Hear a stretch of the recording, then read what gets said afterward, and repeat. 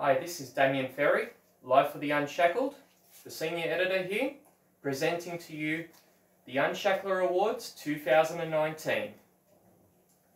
Now, the reason why we do these awards is basically because we continue to get, a lot of the time, not all the time, but much throughout the years, we've seen Marxists, left-leaning people always getting the slots on the Australian of the Year award.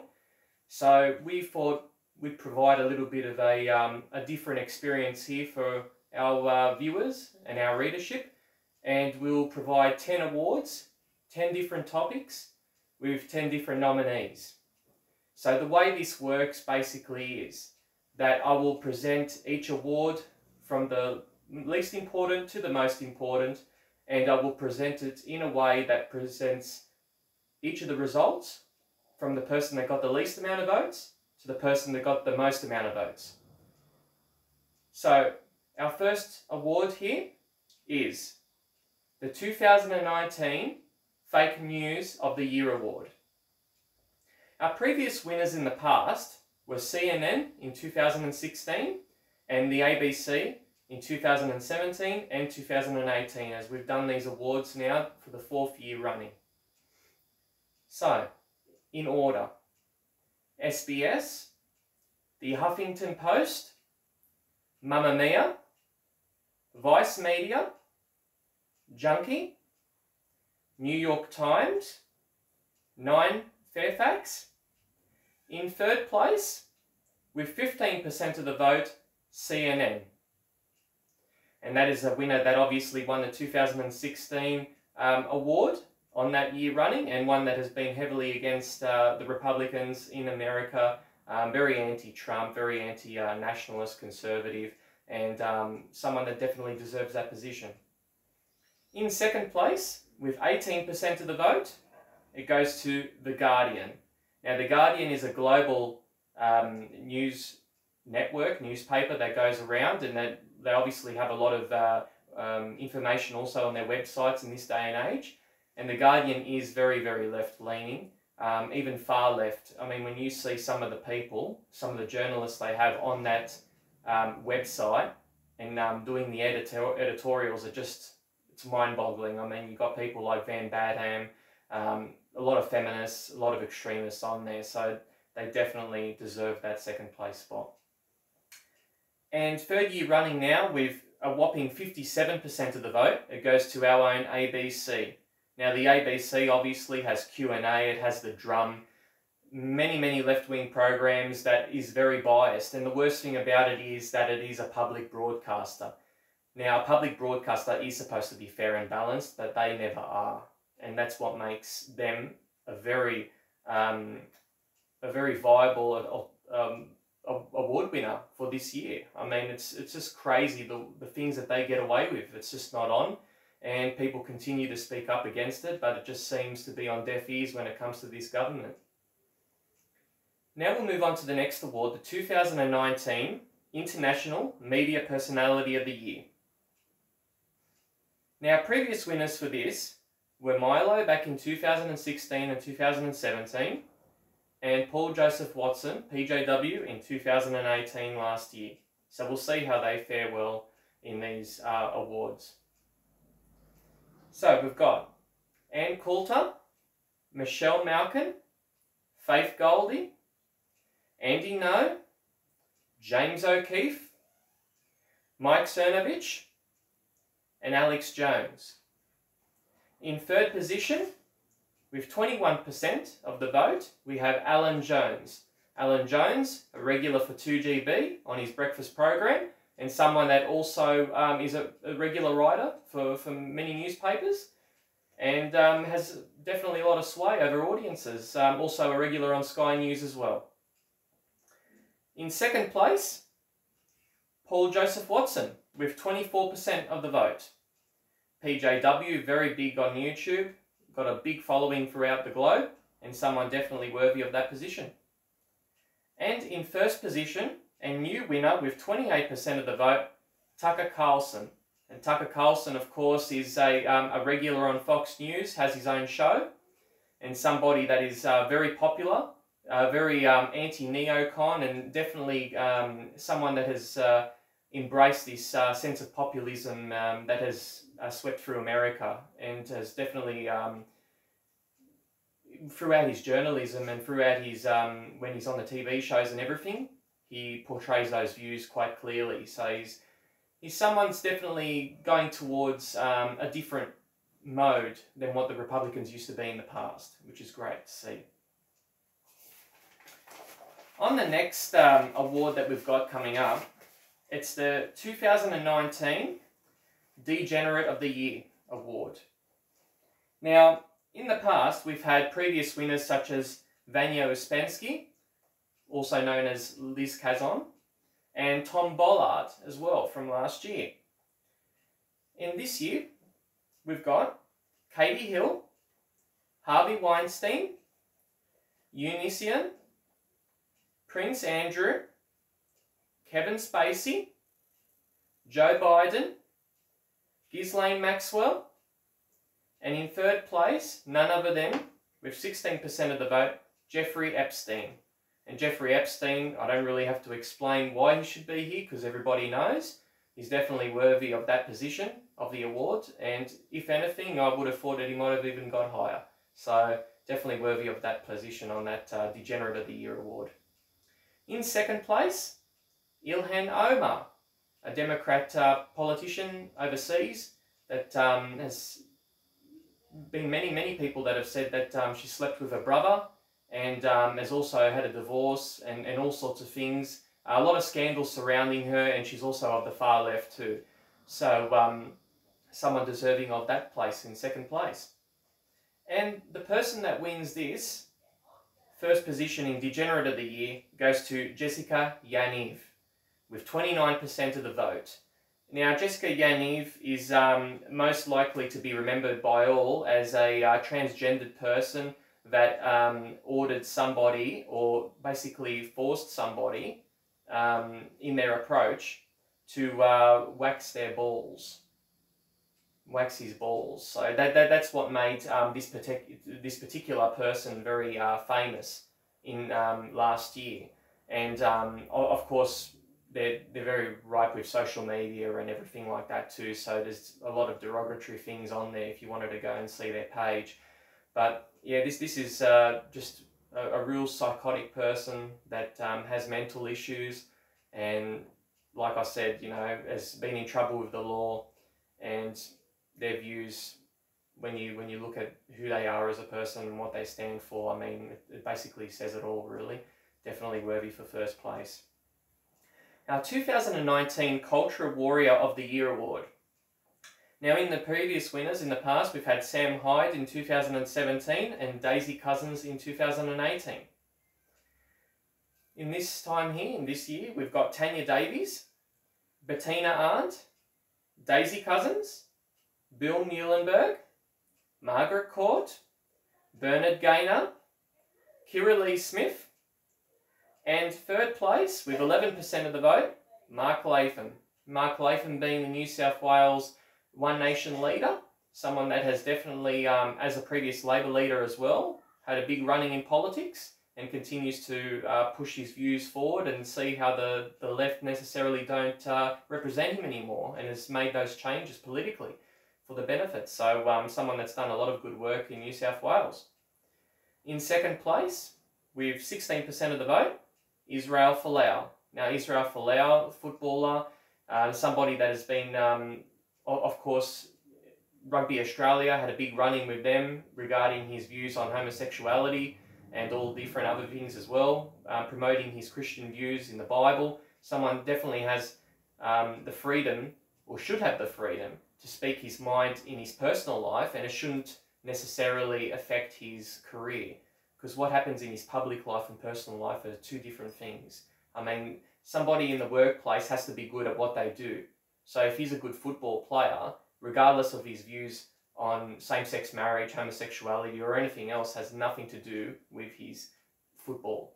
And that's the problem there. I mean, and it just mind-boggling that leftists actually don't even see this. They just see this as, oh yeah, well, that's part of the contract. but why? It shouldn't be part of a contract. If you stand up for workers' rights, then at the end of the day, you shouldn't see this as part of any contract.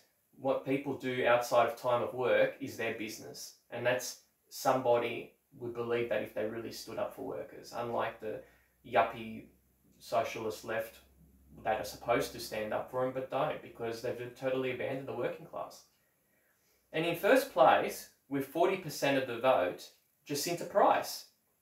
Jacinta Price with a whopping margin there. Someone that's a councillor, obviously in Alice Springs, and also ran as a CLP candidate in the last election. Somebody that's definitely changing the tide within her own community, the Aboriginal community. Someone that doesn't want to get involved in this division that the left continue to bring us down every year, especially around these Invasion Day rallies and everything that they have here. So this is the type of people we need here. I mean, to regularly see the lies that the left don't stand for them. I mean, they keep them in their same position, the same place that they always are, rather than trying to give them the opportunities to lift themselves up. And that is the real problem that they're facing. And they're seeing this slowly and slowly, and it's just a shame that so many people are blind. But Jacinta's done a lot of work there in trying to change the tide, and she continues to be that example there, that you don't, just because you are a minority group, don't have to necessarily vote one way and believe in one style of politics, especially when they don't really stand up for your interests. So when it comes to the next award here, we've got the 2019 Triggered Feminist of the Year. So previous winners we've had on this is Hillary Clinton back in 2016, and Sarah Hanson-Young in 2017 and 2018. So this year we've got Tracy Spicer, Marcia Langton, Vanessa Van Badham, Alexandria Ocasio-Cortez, Yumi Steins, Cheryl Moody, and Jacinda Ardern. In third place, we have Sarah Hanson-Young with 18% of the vote. Sarah Hanson-Young, obviously a key member of the Greens in South Australia, someone that had a big feud with David Leyonhjelm, and someone that is obviously a massive feminist. I mean, she hasn't held her views back on that, said that men are pigs, and many other derogatory things in the past. So someone that is definitely worthy of that position. In second place, we've got Clementine Ford, 20%. Now, Clementine is definitely one of the biggest feminists in Australia at the moment, and someone that many see as very cringe. She has her fan base, obviously, but is doing a lot of damage to women, more than she'd ever believe. And a lot of people are standing up and changing the tide. I mean, when it comes to the new trad wife movement, for instance, a lot of people seeing the lies that feminists has actually put out there the last 50 years, and that women's lives haven't actually gotten better at all, gotten worse, and that they're not as respected as they used to be, and they just haven't got life as good as they used to have. So, I mean, this cause that were actually organised and created by men, by very rich men, that created these movements in order to destabilise the community and cause division and destroy the family. So Clementine Ford, number 2 on the list. And number 1 on the list, new nominee with 23%, Greta Thunberg. Now Greta Thunberg, obviously everybody knows who she is. Big climate change, far left alarmist, someone that is a parrot for the UN, someone that definitely doesn't want to look at facts and just wants to parrot everything else that the handlers tell her to do. Soros, everyone throwing money at her at the moment. Her parents are writing her speeches, that's been proven. I mean, as soon as they took a speech away from her, she didn't even know what to say. So, I mean, this is someone that is just reading a script. I mean, they're not a saviour to mankind. What they say is based on lies, because when you look at the past 40 years, 50 years even, that there's been climate change alarmism out in the public square. You got acid rain in the 80s, the ozone layer in the 90s that I got taught in school. You've got global warming, ice caps melting back in the 70s even. So you've got all these decades that said the world was going to end, and it never did. And it never even got worse in any... I mean, when people look at the temperatures of the bushfires and everything, most of them are started by arsonists, and a lot of them are also started due to too much fuel on the ground. I mean, no backburning allowed with the greenies and everything. Can't even backburn on your own farms that you own. I mean, this kind of red tape is destroyed. And I mean, at the end of the day, they're just laughing at it because they want everybody living in the cities anyway. I mean, they just laugh at the fact of, you know, having our farms destroyed. I mean, that's just the way they are. Destroy manufacturing, destroy the agriculture industry, put everybody in cities, all like battery hens in cages. And that's the kind of life that they want to live for their new world order. So she's definitely worthy of this. Doesn't say anything about 5G and the causes that, you know, the harmful health effects of that. Doesn't say anything about GMOs. I mean, these are things that greenies you would have fought against. But they don't mention it. You're not allowed to mention those things because it goes against their agenda. So you can only mention things that, you know, are smokescreens to the real truth. So anyway, Greta Thunberg, definitely worthy of this, and I'm sure that she will definitely get more awards in the future, perhaps for the Unshackled. Next award is the 2019 Cis White Male of the Year Award. Previous winners, we've had Corey Bernardi, Tommy Robinson, and this time around we've got E. Michael Jones, we've got Martin Sellner, PewDiePie, Mark Collette, David Lionhelm, Nick Fuentes, Boris Johnson. On third place we've got Malcolm Roberts with 13% of the vote, someone that's a big star for One Nation over in Queensland. So he's doing a good job in destroying this climate change rhetoric and the narrative. So he's been doing an excellent job. And in number 2, we of course have Ricky Gervais. Now Ricky Gervais is on 18% of the vote, and he was famously somebody that came out during the award ceremonies recently and just said it as it is and said, you know what, I'm sick and tired of Hollywood celebrities coming here preaching their progressive views and telling everybody how to think and how to act when they're in no position to do so. They don't really live real lives. I mean, they're in a bubble. They've got everything so easy, and it's so easy for them to latch onto these soft brain ideologies and positions, and they don't even know what it's like to have it tough. So they're in no role. All they have to do is thank everybody, shut up, and get the hell out of there. Just like he even said. So, I mean, a great person or whatever, great speech. Second place goes to him. And the first place winner, with 33% of the vote, Tony Abbott. Past PM, somebody that a lot of people admire.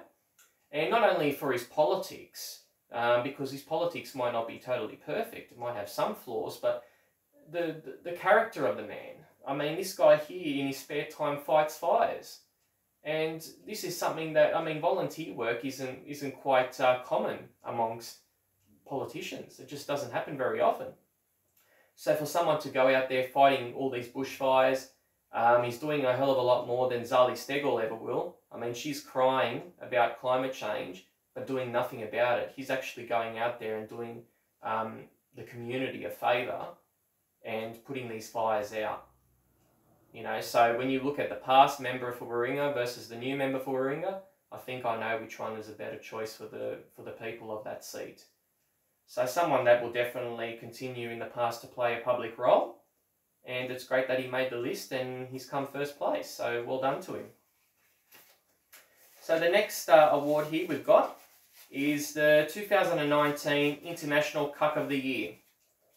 Now, this has been an interesting award here because for the past 3 years, 2016, 17 and 18, we've only had one winner, and that winner is Justin Trudeau. Just keeps on winning that award. And there's many reasons why he does, but we'll see how he fares anyway when it comes to this vote here. So we've had this time round Beto O'Rourke, Sacha Baron Cohen, we've had Charlie Kirk, Emmanuel Macron, David Koch, Will Connolly, aka Egg Boy, Bill Shorten, And in third place, with 13% of the vote, we've got Prince Harry. And I mean, it's very obvious why he would make that role, but it seems like he's done a bit of a 180 on his family and chose to just run off and do whatever his wife wanted him to do. So definitely someone that could be called a cuck. He's definitely not calling the shots or wearing the pants in his family. And it just seems to be that whatever his rebellious left-wing spouse wants is what she gets. So someone definitely worthy of the award. And on second place, Justin Trudeau. So this time he didn't end up winning with 14% of the vote. Justin Trudeau said a lot of famous quotes like, when you kill your enemies, that they win, for instance. I mean, he's just literally somebody that's so far left in Canada and is just taken him down this really filthy road, you know. I mean, the amount of Marxism in their schools, their LGBT indoctrination, abortion, it's just absolutely nuts there. It's one of the most left-leaning countries in the world. And for someone like him that is really extreme, to be in the position of Prime Minister is quite scary. So definitely someone worthy of that award. And in first place, a new winner, Richard Di Natale, with 43% of the vote. Massive vote there for him.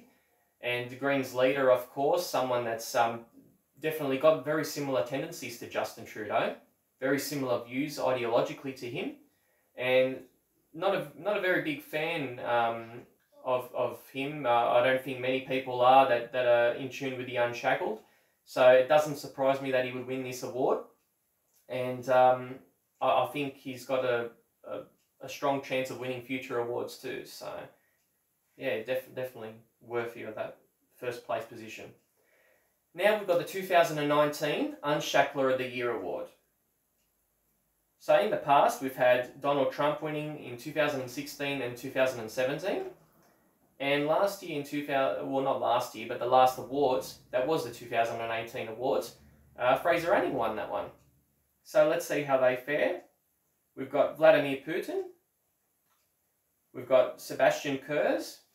We've got Rodrigo Duterte, Jair Bolsonaro, Viktor Orban, Matteo Salvini, Pauline Hanson. And in third place, with 8% of the vote, we've got Nigel Farage, Mr. Brexit himself, someone that's definitely had a big influence in his country in pushing that populist rhetoric through. So it's really interesting to see how he fares in the future. And it's great to see that we finally, as far as I'm aware, and hopefully without any delay, we'll see a Brexit coming to the UK, because they just have to govern on their own. I mean, national sovereignty is so important, and the UN is a very totalitarian communist regime, really. I mean, when you look down to their plans for all the globe to merge us all in and have us basically enslaved. So I mean, it's really good that he's taken this third position out and that people are starting to wake up because of it. In second place, Fraser Anning, of course, with 24%. And Fraser Anning, no need to really give much info because everybody knows who he is. He's done a great job in pushing out his views in Australia. You know, conservative, nationalist views, identity. He's really done a big job there, you know, like created his own party. And despite what people say, I mean, he still was able to get a good over 1% of the vote, which was huge considering the amount of competition there is on the right of minor parties to gain spots within the Senates and so forth. So, I mean, he's done quite a good job. And who knows what the future holds for him, so we'll look out for him. And first place, Donald Trump, 49% of the vote. Massive vote there for him. And someone that, although I might disagree with his views, in particular with Middle East conflict, potential war with Iran and stuff, obviously, I'm not for that. I'm not a globalist. I'm definitely against any sort of international sort of interruptions, getting involved in other people's business. So that's something that I might disagree with, and many do, but he's a good campaigner on gun rights, free speech, and someone that is, as many say, the most pro-life president that they've ever had. He's actually the first president, only a few days ago, that attended the first First one that attended a March for Life rally. So, I mean, that's huge. And his speech was actually quite a good one too. So it's great to have someone that is pro-life as a president and that, you know, knows the truth behind the scams and what, you know, feminists try and put on women, because there's no other bigger issue than abortion, really. And it's something that we have to be a voice for the unborn, a voice for the voiceless. So when it comes to the next award, we're nearing towards the end. We've got 2 more awards left. So we've got the Australian Patriot of the Year Award, definitely a favourite within our circles. And previous winners, we've had 2016 Blair Cottrell, and in 2017 and 2018 Christopher Shortis. So we'll see how they fare in this vote this year. So we've got Christopher Shortis, Neil Erickson, Ricky Turner, Samrat Joshua Gruel, Nick Folkes, Dennis Hutz. Now tied in 3rd position, so we've got a tie here between 2. We've got on 9% both John Bolton, which was the lawyer of the Bendigo Free there, someone that is a real free speech advocate and that is a speaker at many rallies around Australia, and also the Bendigo Faithful. And the Bendigo Faithful, with a great result there for them, a good group of people that wave their flags every Thursday over at Bendigo and just want to make people proud of who they are and put that patriotism back in society. So it is really good to see them get this 3rd place, this tie for 3rd place. Really great job. In 2nd place with 18% of the vote, Blair Cottrell. So Blair Cottrell back up there, someone that's a key figure to the Patriot movement in Australia, and he's been on Sky News, he's been around, he's had his bank accounts shut down on him, people clamping down on him. I mean, he's had it tough, but at the end of the day, he's always been a key figure, done great speeches in the past, attends a lot of rallies, organises a lot of groups. He's someone that's just very well known, and ideologically, I mean, he's right there. He's just consistent, you know. He's just consistent in his views and wants the best for his country. Now in 1st place, a new winner that just edged by a couple of votes just in front of Blair, Scott Moreland, with 18% also of the vote, and he's the new Patriot of the Year. And he's somebody that was a Fraser candidate for Oxley in the last federal election, and also a big organiser within the Reclaim Australia. The Facebook pages and the group in general, when they have events, he's always been a big speaker at those events, hailing from Queensland. Somebody that on social media has a lot to say. It's definitely interesting to see what he puts up. So someone deserving of 1st place, and it's great to see someone new, and we'll see how they go on the following year, because it's always a big competition to get in this Patriot of the Year award. So it's not easy, but nevertheless, you know, you have to just get out there, put your voice out, and hopefully get a lot of people, a lot of new fans and people following what you have to say and having a lot of respect for that. So without any further ado, we've got the last award, which is the 2019 Australian Regressive of the Year Award. Now, previous winners has been Waleed Ali in 2016, and in 2017 and 2018, Daniel Andrews. So this year we've got David Shoebridge, Alex Mann, David Hollis, Peter Grace, Christina Keneally, Gladys Berejiklian, Daniel Andrews, and in 3rd place, just ahead of Daniel Andrews, is Waleed Ali of The Project, of course, someone that's very famous, very famously disliked, and definitely someone that continues to prop up minority groups and continue to attack the so-called establishment, which isn't really the establishment, but if anything, The Project is pretty cancerous and not worthy of watching, but unfortunately too many people still watch it, so definitely worthy of 3rd place, Waleed Ali.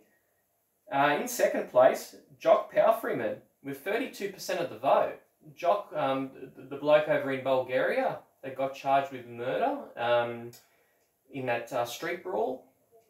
And it's actually a surprise that he got so high, but you know, Jock is definitely known for his left-wing views, and with his case over in Bulgaria has become well known to a lot of people. So it doesn't surprise that many more people now know who he is and what he stands for. And for second place, we'll see how he goes in his future and see what happens. And first place with a huge 49% of the vote is Tom Tanuki. Got to thank his followers for basically getting into this poll and, you know, doing their best job or whatever to provide all their hundreds of fans to go in there and vote for him. But at the end of the day, I wouldn't think that that's a good thing. It's quite embarrassing to be the top progressive in Australia. So at the end of the day, you know, I mean, Tom Tanuki, founder of Yard, and best well known, apart from his extremist views, for being the person that didn't defend his girlfriend when she was assaulted by Bluebeard, but instead in a cowardly manner went over and hid over in a liquor store. So this is the type of guy that he is, you know. I mean, he can't even protect his girlfriend, and he just gets scared and runs off, scared of a fight. I mean, as if he was such a man, why wouldn't you be there defending her and helping her? As if you'd let your girl get beaten up and then you just walk away and just hide from it.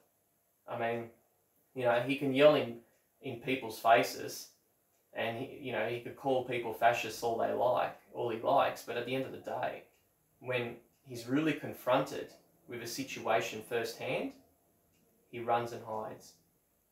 So, you know, I mean, that's what it is at the end of the day, you know, like Tom Tanuki, Australian Regressive of the Year, well deserving of that, regardless of if his boys voted in the poll or not. It just doesn't really make a difference. I mean, he's deserving of that position, and we'll see what the future holds in that regard, and I'm sure we'll hear more from him anyway. They're all the awards that present the 2019 Unshackler Awards. Now, 10 subjects, 10 people per award. It's something that garners a lot of interest, and this is the 4th time that we've done this now. The 4th time that we have presented the Unshackler of the Year Awards. So that's pretty much it. All I have to say is thank you for everybody tuning in. Thank you for everybody voting. Whether you like us or hate us, doesn't matter. At the end of the day, that's what it is. You know, you get to vote, and you get that free voice of yours to cast that vote. And we just want to make sure everybody tunes into our page. Also, check out when I do post this online, that you look up the results. We'll have the video clip for people